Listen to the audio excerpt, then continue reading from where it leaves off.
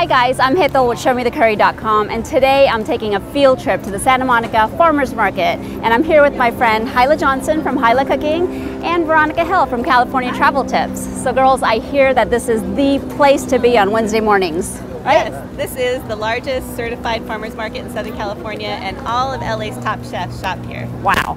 And yeah, it's hustling and bustling. It's a beautiful day, and it's very colorful.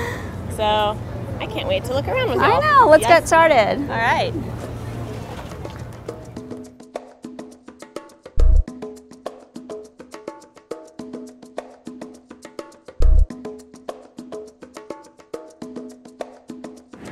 We have Sugar here, and she's going to tell us a little bit about squash blossoms.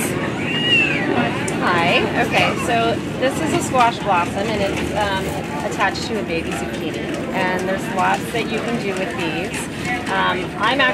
These are so beautiful and so fresh that I'm really excited to make them today. And what I'm going to do with them is stuff them with a little bit of a fresh ricotta cheese mixture, a little egg and maybe some Parmesan cheese and some chopped mint. And I'm going to batter them, and almost like a tempura type batter, you know, using some kind of like a beer or something fizzy to give it a nice texture, and I'm going to deep fry them. But you can also saute them, and you can also use them in salads because they're so pretty and they're edible. So we have Diego right here, and I'm thinking about making a peach and ginger lassi. So he's going to help me pick out the perfect peach. Good variety of colors, dark colors are usually more sweet. This right here, you can tell that it's not too green. Even though it's a little firm, it's already ripe, it's already got the flavor. When it's kind of green like this, you know, it's going to take a couple days to ripe, but this is how you can tell it's already ripe. I prefer the bigger slices. The small ones are good, but they're not as good as a bigger peach. Go for the bigger They have peach. more flavor. Perfect. Thanks a lot, Diego. All right.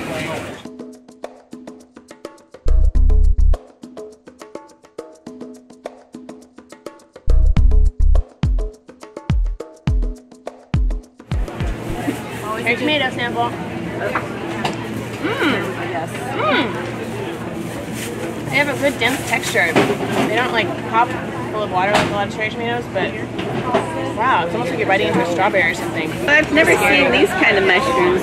This is also in the wild. It's called hen of the woods, and cultivated it's called maitake, but it's the same mushroom. And what would you do? Both of these we grow indoors on oak. Oh, on oak. On wood, yeah, instead of soil. What are these lobster mushrooms? Are they related to oyster mushrooms? No, they have a slight seafoody aroma, and they are very much like solid meat. Wow. So here's something you don't see very often. It's fresh ginger.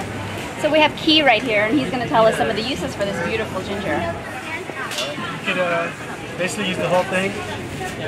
The bottom half will have a sharper flavor, but not a strong flavor. And then you can actually use the stock for soups or stocks or anything that you make as well.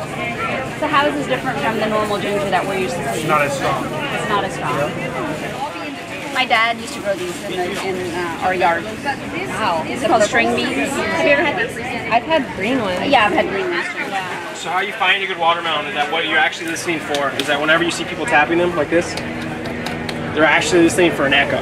And whenever a watermelon gets dead ripe, they develop a small air pocket in them. And if you ever crack a ripe watermelon, you tap it with a knife and it splits right in half. And then that's how you know it's dead ripe. And so whenever I'm listening for an echo instead of a thud. And this one has more of a thud. And this one has more of an echo. And so I think this one is a better watermelon. And that's how you pickle them. Thanks, Sean. You're very welcome.